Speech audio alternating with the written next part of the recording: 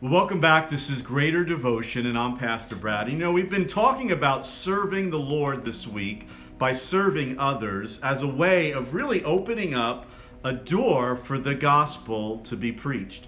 And you know, this is all well and good, but have you ever thought to yourself, I just don't want to serve today, or I don't have it in me, and you just kind of have that sort of negative vibe going, and you just don't want to do it. Now, most of us probably could acknowledge that there have been times in our life, in our faith, in our journey with the Lord, where we just kind of felt that way.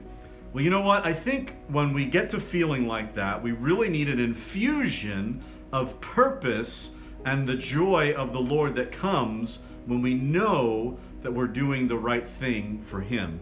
I want to jump into a passage of Scripture in Colossians chapter 3, verses 23 through 24, because in this, again, Paul, he encourages us towards understanding why it is that we're serving. And again, when we understand that, it really can freshen or refresh our passion and desire to serve, especially when we're not really feeling up to it. So this is what it says, is whatever you do, work heartily as for the Lord and not for men, knowing that from the Lord you will receive the inheritance as your reward. You are serving the Lord Jesus Christ. And so here is something that I think that we need to constantly remind ourselves of. When we are serving other people and when we are actually ministering through serving other people, you know, that we are not doing it to serve them or just to do even some nice or good thing for others. Because you know what? That can actually come with its rewards, and then that's our reward. Or, you know, like if someone were to, oh, that was great, and it makes you feel good, and it's nice to feel good.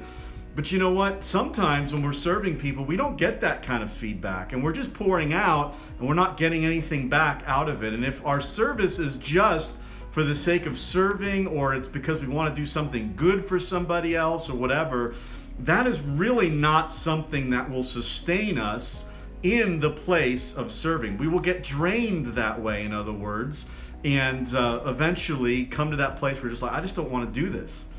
But we're reminded in this passage of Scripture that we do this to serve the Lord. And by doing an act of service for somebody else, what we're actually doing is we are worshiping the Lord by what it is that we're doing. And so the reason why we do what we're doing is an act of worship before the Lord, not because we're called even to do good things. If that makes sense to you, I hope it does. Because again, that is the right reason, because we want to honor God with our work, with our actions, with our helping somebody else. And that will literally be the reason why doors open and where the gospel can be shared. And on that good word, let's close with prayer. Lord, we thank you.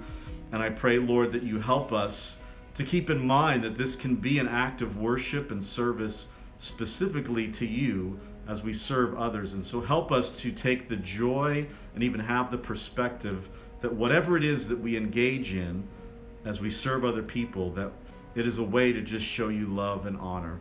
And so, Lord, we just pray that you would even receive our gifts of service as we do them, and that we might be just even encouraged in that place because of it. In Jesus' name, amen.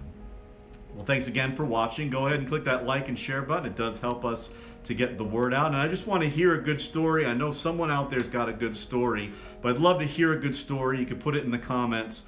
Just let me know. What's a time when you just felt like, I just don't want to do this at all? And you just really pushing yourself to even get up and do this act of service, this help for somebody, or even something you're serving in the church doing, and you just had to push yourself, and you pushed yourself, and then when you did the act of service, you were just filled with joy as you did that thing. I'd love to hear that story. Go ahead and, again, put that in the comments. And until we see each other again, remember to show somebody a little bit of kindness, love, and respect even today. We'll see you again tomorrow. Goodbye.